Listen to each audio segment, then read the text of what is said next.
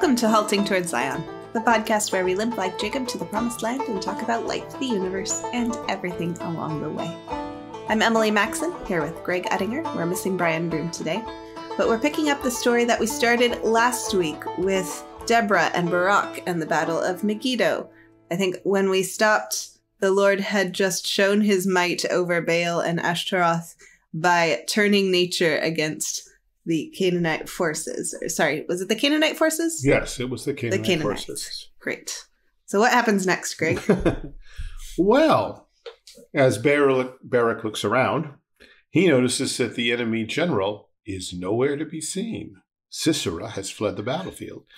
He's gone. He's gone. And so he and his men start out looking for him, but he has a head start.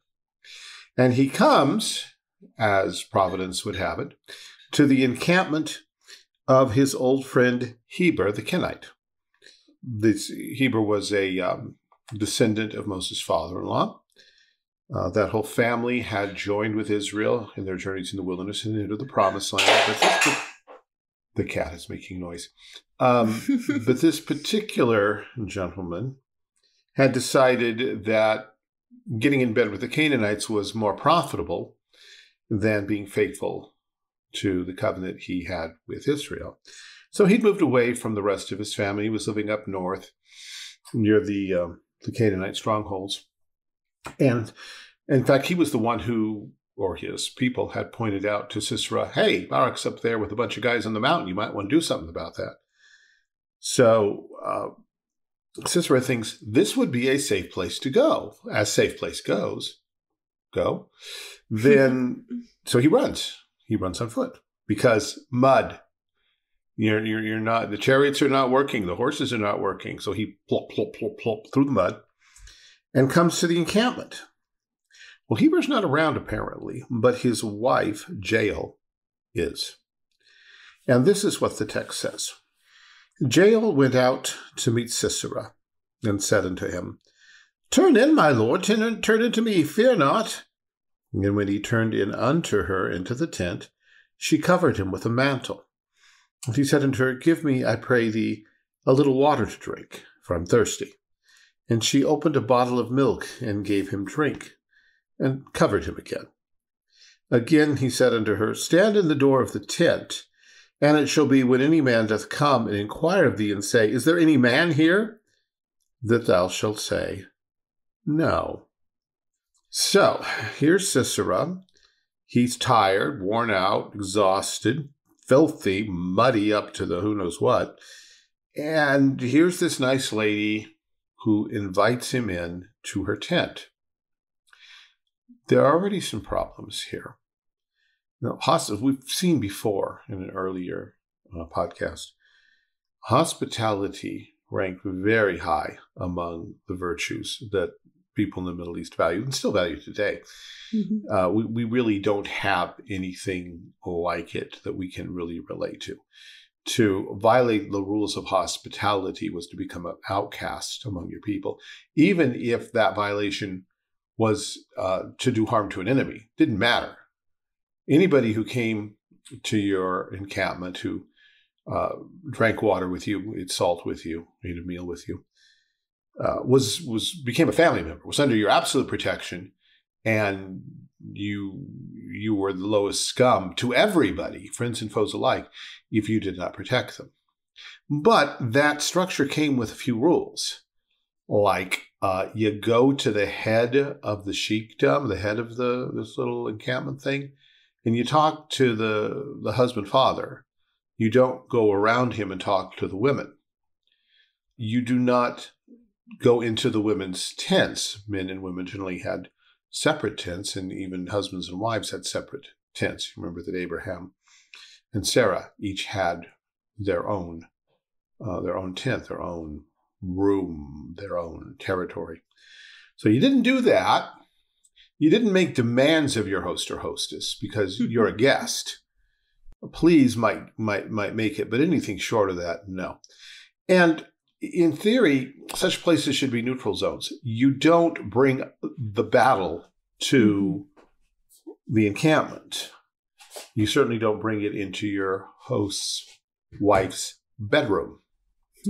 And, of course, you obviously don't ask your host's wife to lie for you when your host isn't even there. So his violations of even the one thing that might defend him, the rules of hospitality, he violates left and right. And about the only appeal you could raise here, well, but they're so high that even if he violates them, you shouldn't. Yeah, that's pushing it, especially when we see what kind of man this is, and we'll get to that in a bit. But Jael is moving subtly. She's got a plan. She knows that he's worn out, that he's exhausted, and will easily fall asleep. She gives him, it says milk in a bottle. Remember, bottle doesn't mean a glass bottle. It means some kind of animal skin container. And since there was no refrigeration, what the text is describing is something that we would register more as yogurt or milk curds or something like that. But still, milk for small children. And she takes a mantle, piece of, it's not an army blanket. It's a nice piece of her clothing, and lays it over him twice, because at one point he interrupts to tell her some things. And she puts him at his ease. Don't be afraid. Mommy Jael's got you covered. Well, then stand in the door, and if anyone comes along and they say, is there any man here? Say, no. The passage drips with irony at this point, because he's not acting like a general. He's not acting like a man. He's acting like a scared little baby who's asking a woman who is not his wife, not even his mother, certainly not his hired bodyguard, to defend him and to lie to the soldiers he assumes will probably come eventually, again endangering her life. But he's also go ahead. Assuming that she's not a threat of any kind. Oh no, she's a woman. How could she be a threat? Right. We're gonna look at Deborah's song next time round, and we'll see a little more of what kind of guy this Sisera was. But he was not nice to women, shall we say. He viewed them as objects to be used for his own pleasure. There's no tenderness here. There's no respect. There's just how can I use you right now? And the other side of that is, and when I'm fully rested, how can I use you then? She knows this. I mean, she's seen this guy come to camp before. She's seen him hang out with her husband. She may have seen his leers and stares in the past and realized, I'm not safe with this guy. And yet here he is, and here she is inviting him into the tent and promising that she will keep him safe. Well, here's where the text picks up. Then Jael, Heber's wife, took a nail of the tent and took a hammer in her hand, and went softly unto him, and smote the nail into his temples, and fastened it to the ground. For he was fast asleep and weary, so he died. And behold, as Barak pursued Sisera, Jael came out to meet him, and said to him, Come, and I will show thee the man whom thou seekest. And when he came into her tent, behold, Sisera lay dead, and the nail was in his temples. So God subdued on that day Jabin the king of Canaan before the children of Israel. And the hand of the children of Israel prospered and prevailed against Jabin the king of Canaan, until they had destroyed Jabin, king of Canaan. She kills him. There are many colorful adjectives you could throw in just to punctuate it, but the bottom line is she kills him. Her weapons are a tent peg and a hammer. These were women's instruments. Our equivalent maybe is a frying pan full of hot grease smacked directly into the guy's face.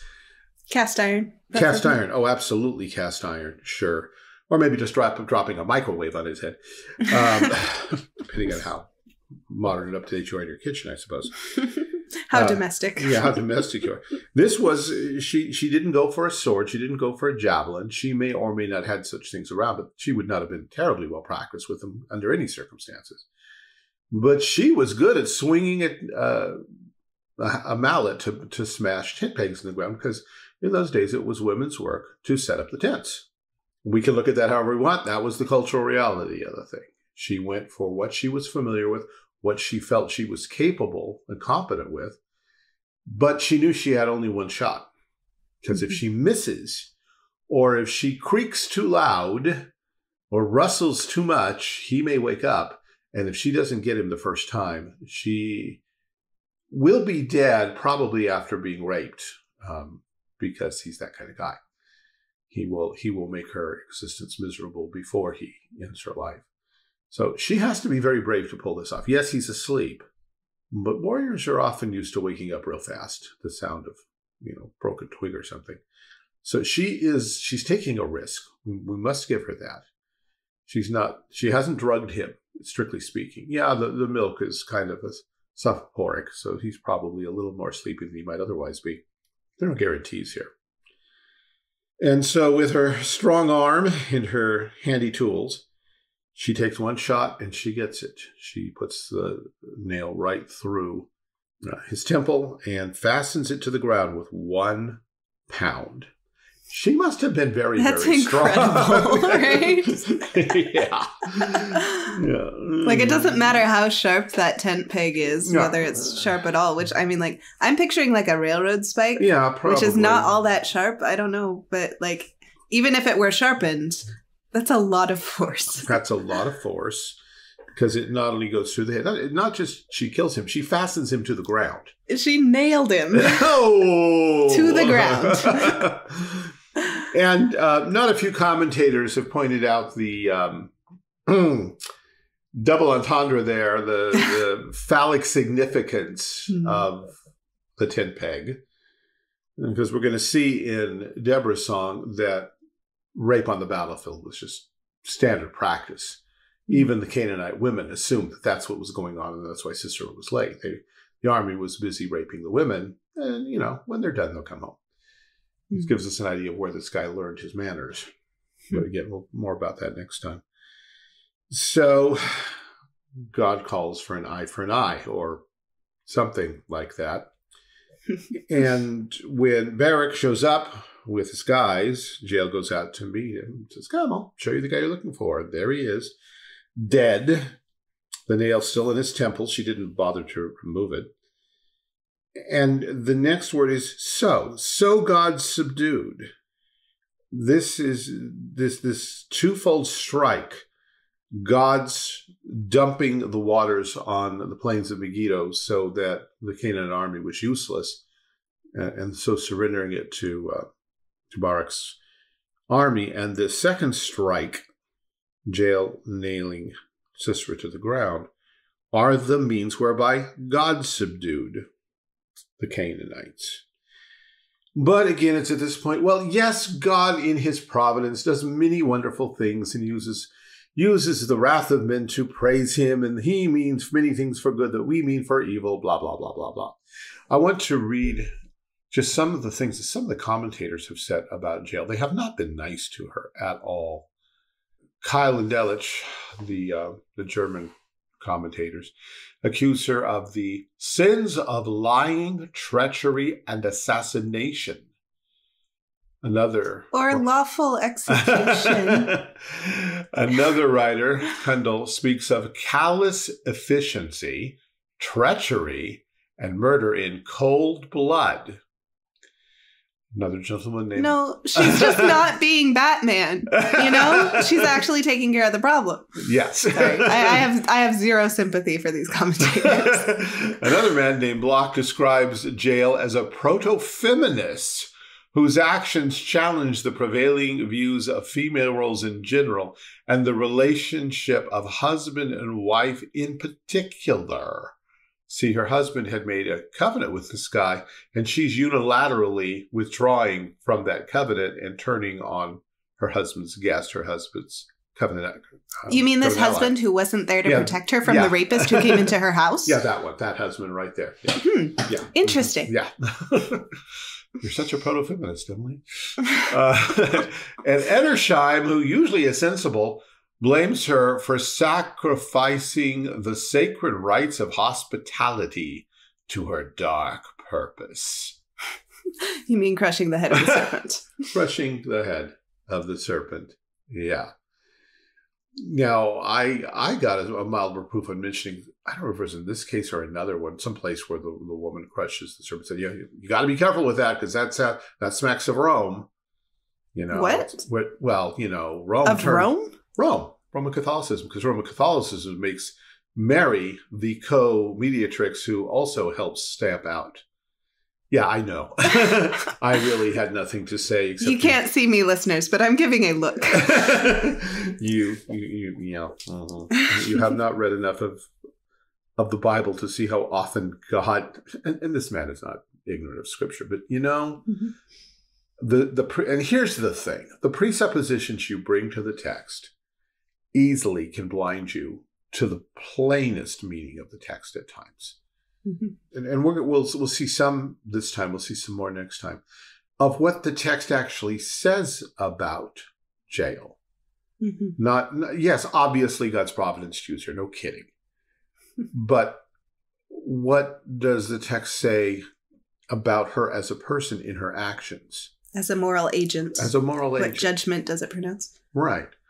Well, the first thing that we have is the prophecy of Deborah. Deborah said because that Barak would not step up to the plate without Deborah holding his hand, that God was going to give the honor and the victory, the glory of the battle to a woman. He was going to sell Sisera into the hand of a woman.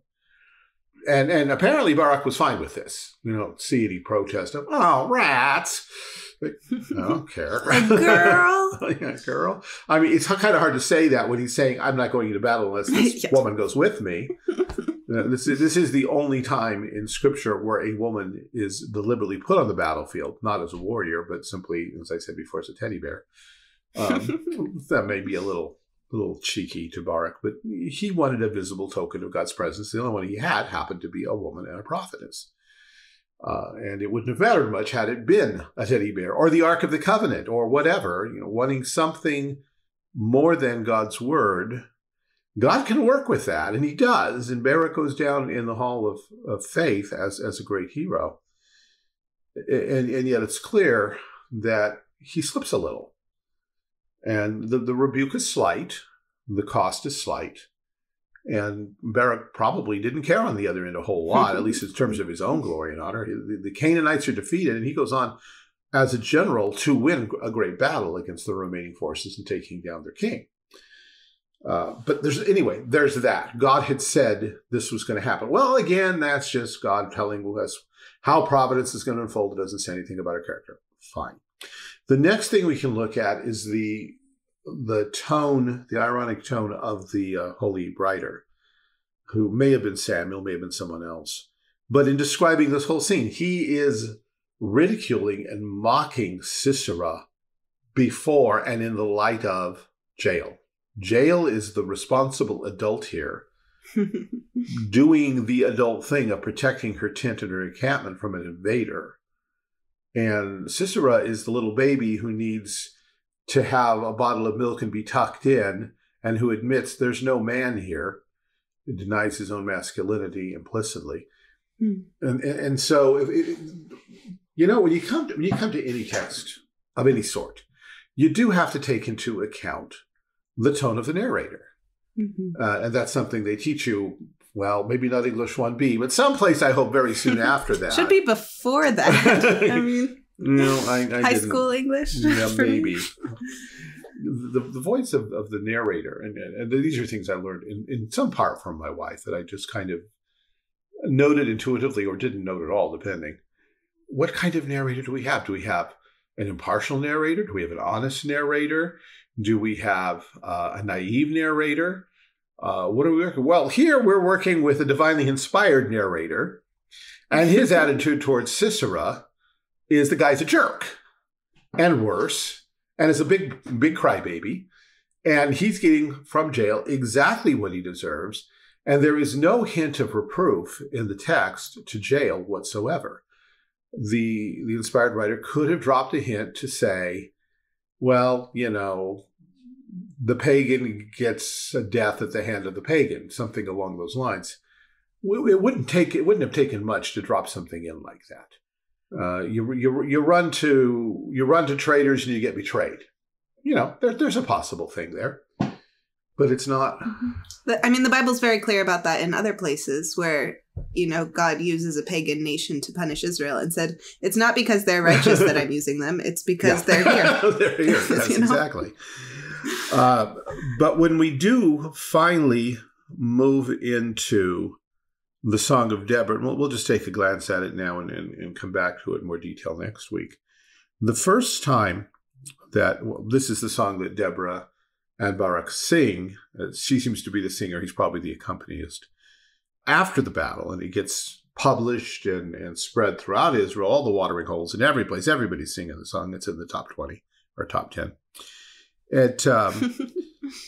She says, verse 6, in the days of Shamgar, the son of Anath, in the days of Jael, the highways were unoccupied, the travelers walked through the byways. She's giving a name to the time she lives in. She gives it two names. One, it is the days of Shamgar. Now we know about Shamgar from chapter 3, verse 31, and he only gets one verse. After Ehud, I think it's after Ehud, was Shamgar, the son of Anath, which slew of the Philistines 600 men with an ox goad. He had also delivered Israel. He was working down south about the same time this was happening up north. Anath is actually the name of a pagan goddess. So he may have been a Gentile convert, or at least someone rescued out of an apostate household who had come back to the faith. Whoever he was, we don't know a whole lot, except that he used an ox goad, which is a weird kind of weapon and a surprise weapon. You don't generally stand in front of a whole army and say, I've got an ox goad, bring it on. It's kind of the thing you're poking at your oxen and the soldiers go by, and the moment they're by, you goad them very forcefully. And whether he took out 300 at once or 600 at once or 600 one or two or three at a time, we're not told. Nor does it matter. But he had done enough to earn himself a name. And in the South, he was big stuff, whether he thought himself that or not. But he had the reputation. And so Jael acknowledges this is his age. But right beside that, she says, in the days of Jael. She doesn't say in the days of Barak. She does not say in the days of Deborah. She does not just leave it alone and figure that one identification is enough. She puts Jael side by side with Shamgar. And they do have the thing in common of they kind of come out of nowhere. They have pointy weapons that are not weapons. They're just ordinary tools. And their actions lead to the deliverance of Israel. And she feels comfortable putting them side by side. Now, if Shamgar is judge, Jael isn't. But if Shamgar is a judge, then he was full of the Spirit, was acting in faith. And yet, Deborah does not hesitate to set Jael right beside him and give her name to this age. That's pretty startling. Of course, there's one easy way around it. Deborah didn't know what she was talking about.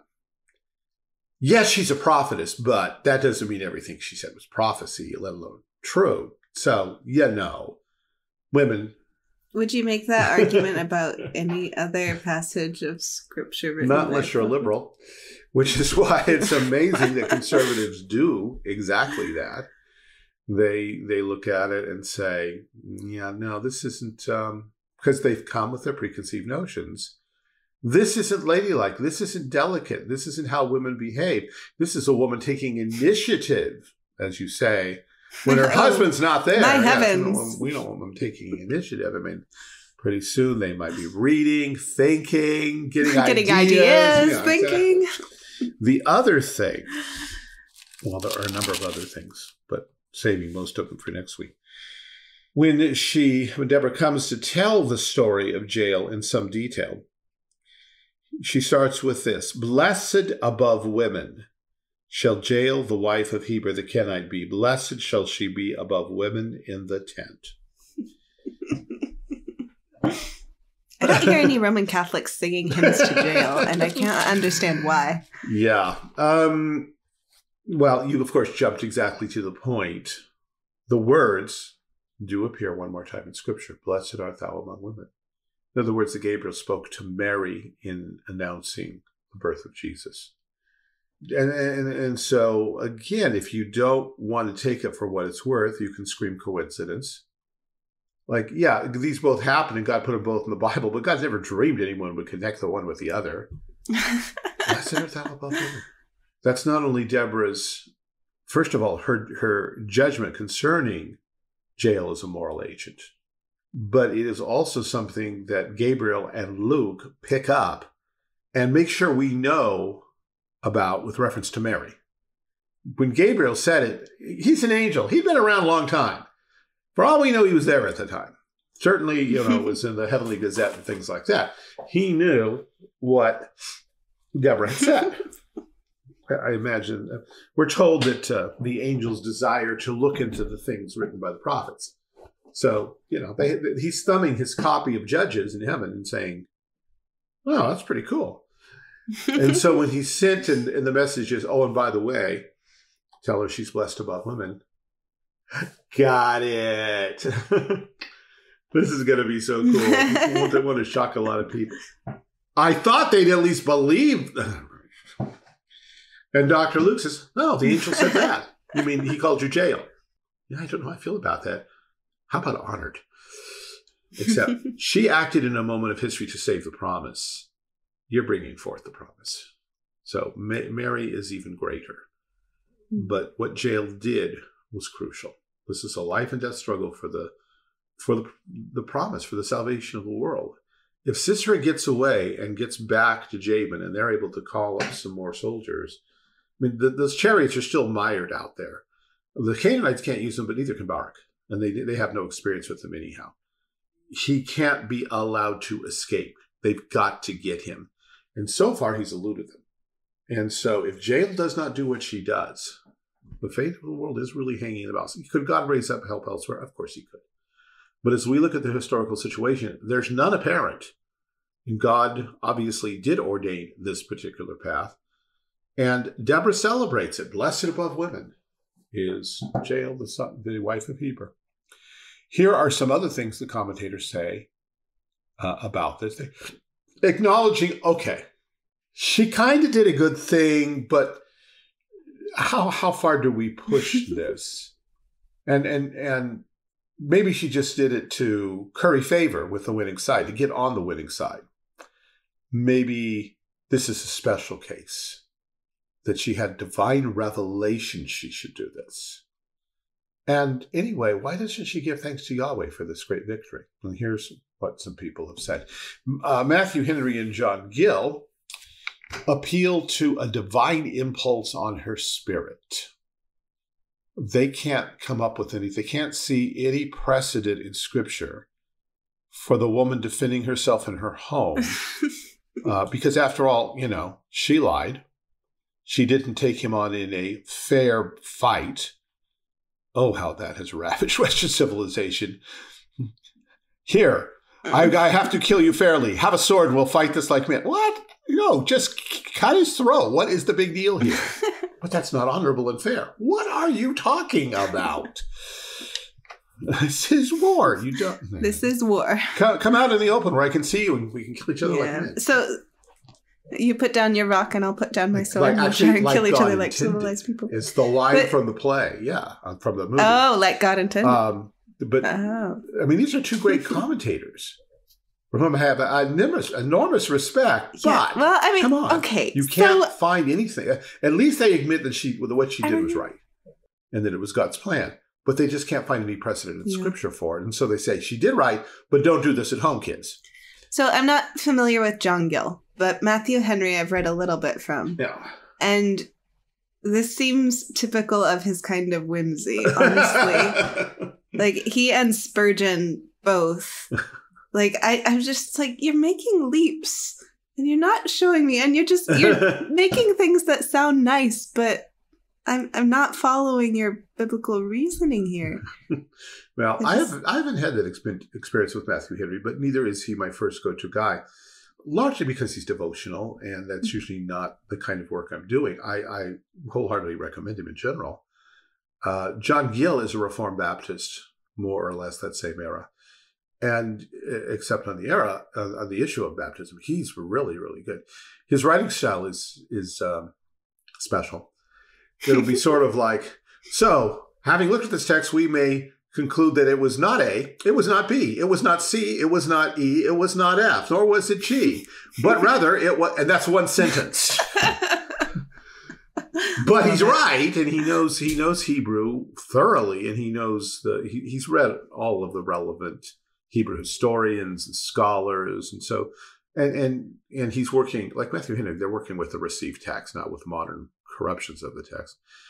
So generally good guys, and so in a way it is a little startling to me, a little bit, and certainly displeasing that they can't make the connection here. And I think a lot of it does have to do with, well, she didn't wake him up and give him a fair warning first.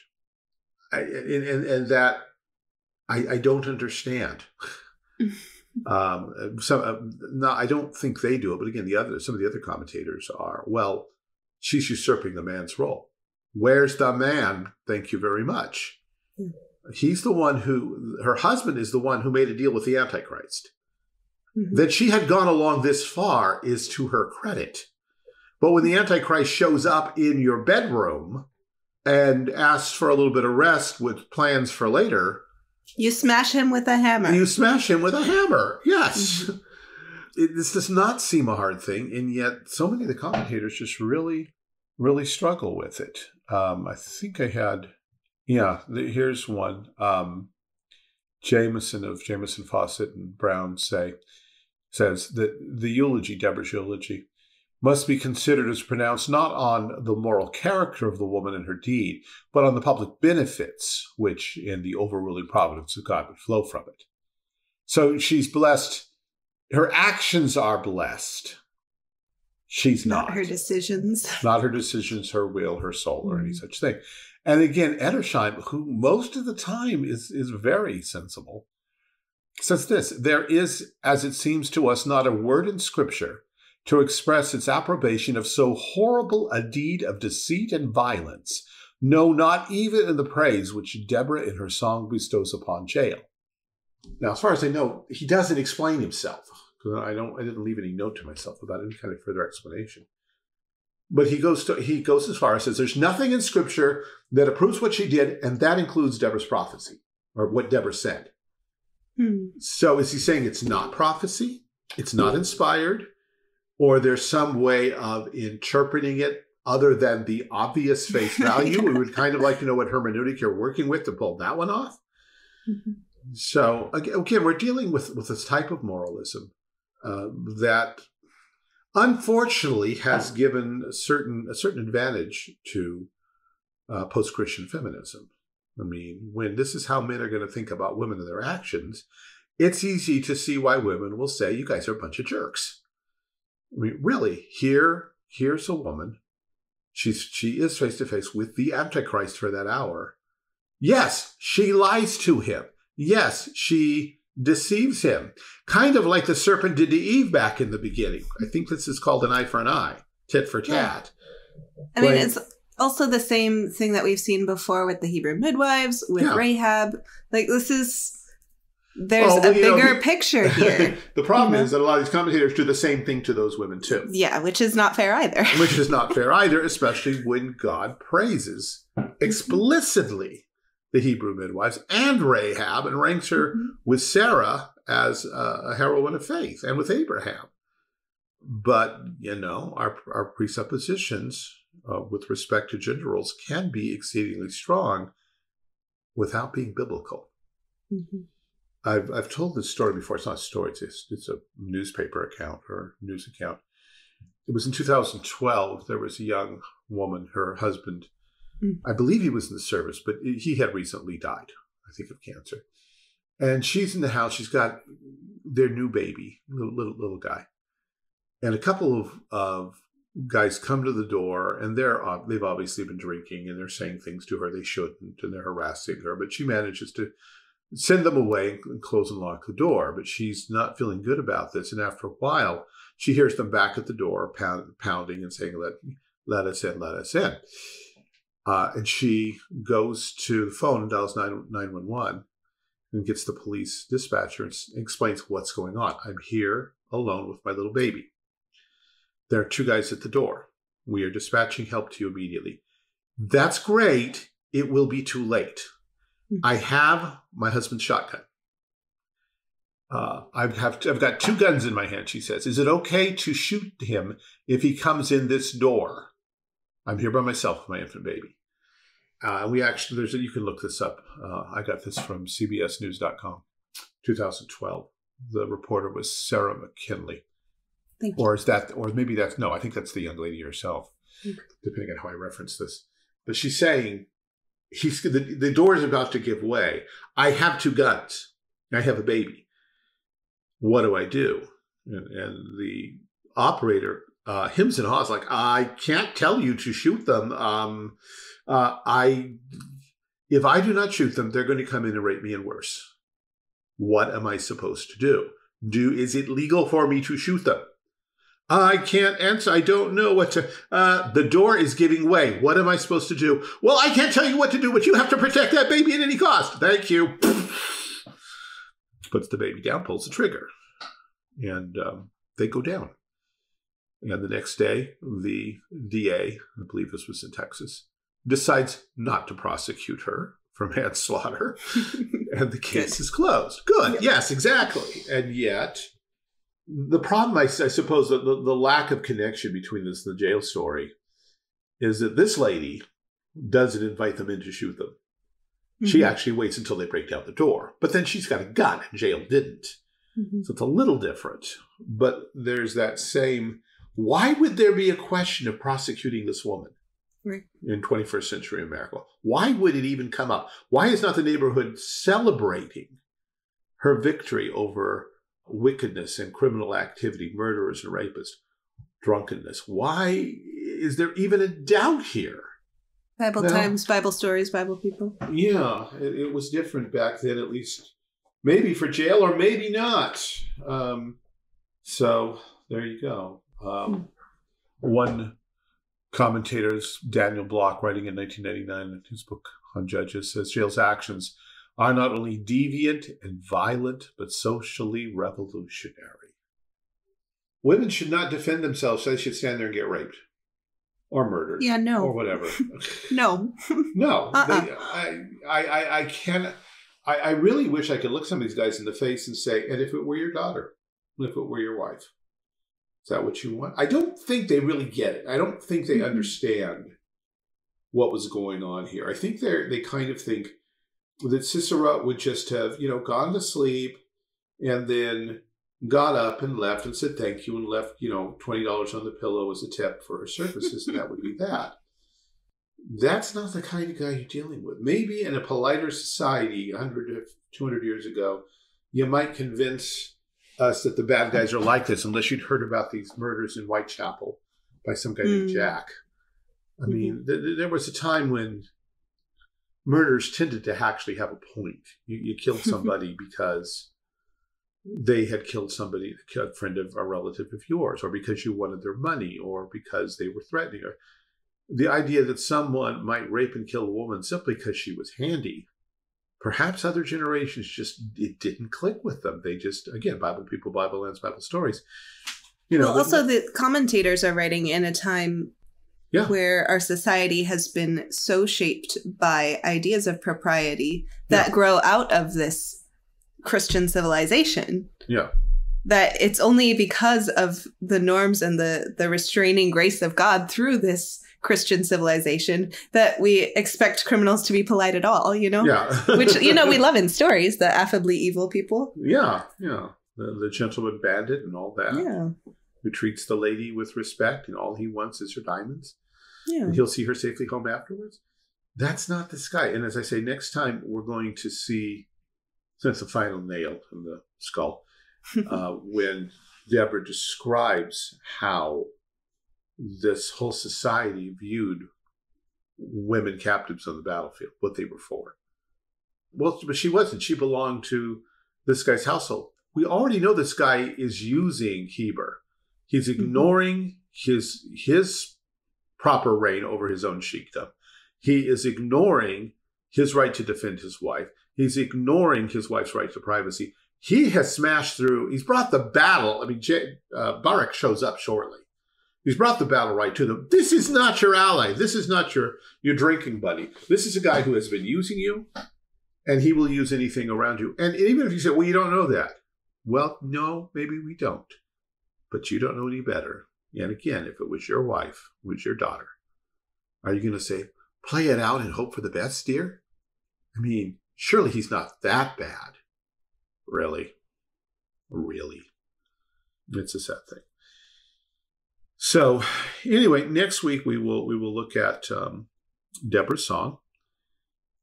She's given an entire chapter by the people who did the chapter break, but it's a long song. It's the longest thing that's put into the mouth of any woman in Scripture for a long time, if not perhaps forever. I don't remember any other woman in Scripture being given this much to say at once. Not even Hannah, I think. What about the Magnificat? Magnificat is actually fairly short. It's shorter than Hannah's song. So this is a big thing. Here is a woman who writes Scripture, and when she writes Scripture, she writes about two things. What God in his, not simply his providence, but in his miraculous intervention does, and how he uses a woman to bring down a tyrant. Mm-hmm. Barak just gets, passing reference. And the people who volunteered for the battle, the tribes get passing references. But the one who gets the two people who get the lion's share of the story are God and Jael. And thus you can see why some commentators might be uncomfortable with this.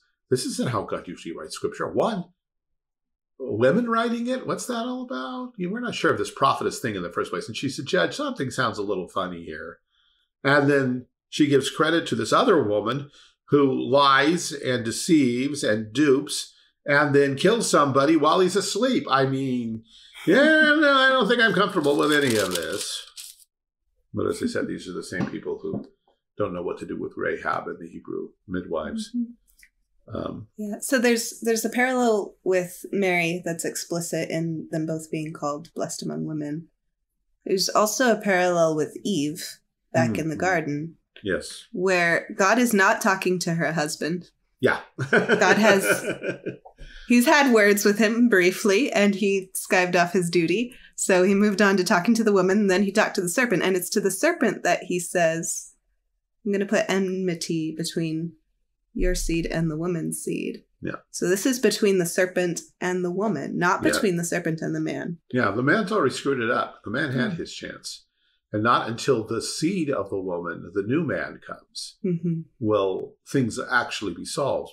And as for Adam, he's not going to have anything to do with it, at least theologically speaking. Yes, of course, Adam and Eve had a child who had children, that she would need to marry and through her to Christ. But covenantally speaking, I caught myself on this the other day. We described the covenant of the garden gate as a covenant with Adam. Technically, not so much. Right. It's the covenant is with the seed. It's with Christ. But the one who is the stand-in as the representative who actually receives the promise is Eve, the woman who stands for God's people in general. So, yes, on multiple levels, we're talking about a preaching of the gospel. And when you try to criticize the woman's role here, you completely misunderstand what's going on, and you reduce it to a morality tale. Well, and the lesson, children, is that always have a tent peg handy. No. Trust God to rescue you, and keep your tent pegs to yourself, because your women, your girls and children. A fragile flower. Yes, exactly. Go be the flower, and trust God to rescue you when the Nazis are at the door. I've always told my female students that they all need to learn how to fire a gun, and they all need to own one, and that they all need to take classes in the martial arts. Because our society's falling apart, and you can't always have your dad there with his gun, assuming he has one. In our culture, there's no guarantee of that anymore either. And my daughters all have knives. Sorry. My nephew Alex was going to one of the local junior colleges, and for some reason he was in the lab, and for some reason he pulled out his knife. And the girl lab partner was like, what is that? That's a weapon. No, that's a knife. It's a tool. It's a tool. Yeah, he went on to explain how it's a tool, and how, yes, in extreme circumstances, it can double as a weapon. But now like an there are- ox goad or a tent peg. Exactly. But she was just so horrified of the idea of imminent violence that she wanted to just put it away and told him he probably shouldn't even be carrying it, or certainly should not be bringing it to school, because that's carrying a weapon around. Yeah. That's Kids these days. That's where society's come. It is one thing to say that in defense of the faith, we will submit to persecution or run for our lives, not kill our persecutors. We have plenty of precedent for that. But when it comes to protecting your own life, your family, we also have plenty of precedent for. That's when you bring out the sword. Jesus did not say to Peter, get rid of that sword, it has no place. He simply said, put it in its place. The sword does have a place. It's designed for self-defense or for use on the battlefield. Mm-hmm. That sword kind of comes out of the blue. Like we haven't seen that the disciples are routinely carrying swords around. But then we get to that point and it's assumed, oh yeah, Peter has a sword, obviously, of course. And so did someone else. They said, here are two swords. Mm-hmm. So yeah, they're going to be traveling the roads a lot, despite Roman police efficiency on the highways. Sometimes you needed to protect yourself. And so Peter and someone else, they had swords. And Jesus' point is, swords don't win the kingdom, but they do have a place. This just isn't it right now. So put it up. And so swords, weapons, tent pegs, frying pans have a place in our homes and in our lives. They're not instruments whereby we forward the gospel in most cases. And yet here, had she not used her tent peg very effectively, the whole future of the gospel would really have hung on the balance. God used her, and she didn't put on armor. She didn't pick up a sword. She didn't become Joan of Arc. She had what she had, and she used it effectively, fearlessly, or as far as we can see such things, courageously at least, to fight for the kingdom of God. And the fact that the first thing out of her mouth was not, praise Jehovah for his greatness. I mean, really. Nothing you do is valid unless you immediately thank God for it afterwards. Yeah. We don't know what she said. We're not can look at many of the prophets and the mighty men in Scripture. Sure, David, in the cool of the moment, a month later, could write a psalm giving all the glory to God. But we don't have out of his mouth, even at the defeat of going into the battle with Goliath, he says, God's going to give me in your hand. But once he takes off the head, he doesn't stand and say, let us all now pray. Let's make sure all the glory goes to God right now, with every head bowed, every eye closed. He just grab your swords and go after them, guys. He finishes cutting off the head, even though Goliath's already dead. Yeah. He empties the magazine. It's not just one shot. Yeah. Let's make sure this guy's really dead. Mm. So, more of Deborah and Jael next time. And maybe in the meantime, someone can call us feminists or anarchists or something. Yeah, well, average police response time in the U.S. is 10 minutes. A lot can happen in 10 minutes that you don't want to happen. Yep. Well, again, ending on such a cheery note. Let's have some recommendations. I have a recommendation. Are you ready? Yeah, I'm ready. Go for it. All right. I'm going to recommend the OG musical about the founding of our country. 1776. Really? Yes. We just watched this again the other night with some friends. And the movie version, I've never seen it on stage, but the movie version with, I can't remember the actor's name, but he plays Mr. Feeney in Boy Meets World. He portrays John Adams. Oh, yes. And he was a stage actor, too, I believe. He's what? I believe he was the original stage actor, at least when I saw it as a teenager. I think it was. I'd have to go look at pictures, but I believe so. He's super great. It's one of the best portrayals of John Adams. This is kind of the weird thing about theater and history and trying to do history in theater is that what makes for good history and what makes for good theater are two different things. Yes, right? Like in good history, you don't want to idealize the narrative. Right. You don't want to make things up. In theater, you want to idealize it to take advantage of the tropes and the things that we know as the audience, right? Right. But the wonderful thing about history and theater overlapping is the canon of characters that you get to work with. Because, there's so much documentation of what John Adams was like. There's so much documentation of who these people were and what their motivations were. And so you can get a really vivid picture of who they are. And then you get to see it come to life with an actor. Yeah.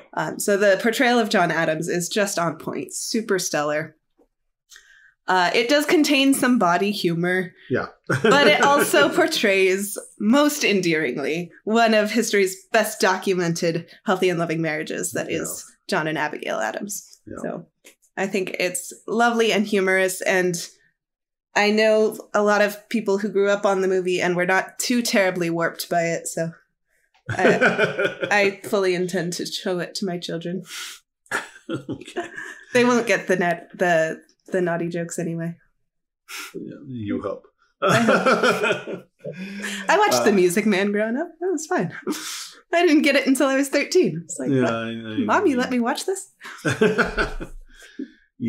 That's me with Star Trek and my girls. I want you to see this sci-fi thing that I grew up. Wait just a second. Let me go back and double. Oh, wow. I mean, there's only like 3 episodes in the whole series where Kirk isn't trying to seduce some woman on the bridge.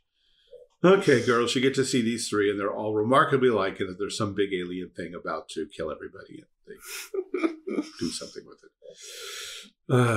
Anyway, my recommendation is somewhat qualified. Well, it's unqualified pretty much with regard to the book, just qualified with respect to the author. James B. Jordan wrote a commentary on Judges, which I think is called something like the Commentary on Judges, or simply Judges.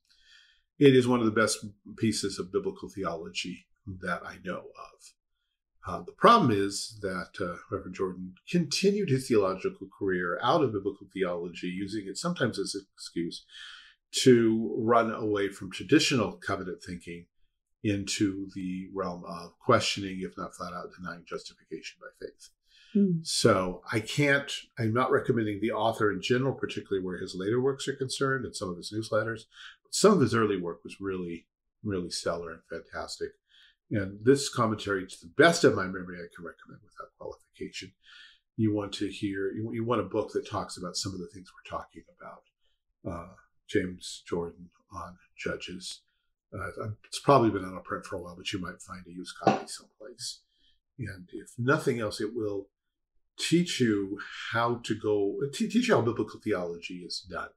How do you look at a passage and not turn it into a moral parable? How do you look at a passage and see Jesus? How do you see the bigger covenantal connections? So I do recommend it for that, although not giving much praise to the author in his latter years. Thank you very much. And thanks for this conversation. It's been a delight. Thanks also to David, our producer and my lawfully wedded husband. Thank you to our financial supporters. We appreciate you keeping the show rolling. If you'd like to join their number, you can visit our website, anchor.fm/haltingtowardszion. If you would like to send us an email, please feel free to do so. You can reach us at haltingtowardszion@gmail.com. You can leave us a 5-star review, or however many stars you think we deserve. I would like the 5-star. I get the dopamine hit. But leave us a review. Let us know what you think. Thank you so much for listening. See you next time.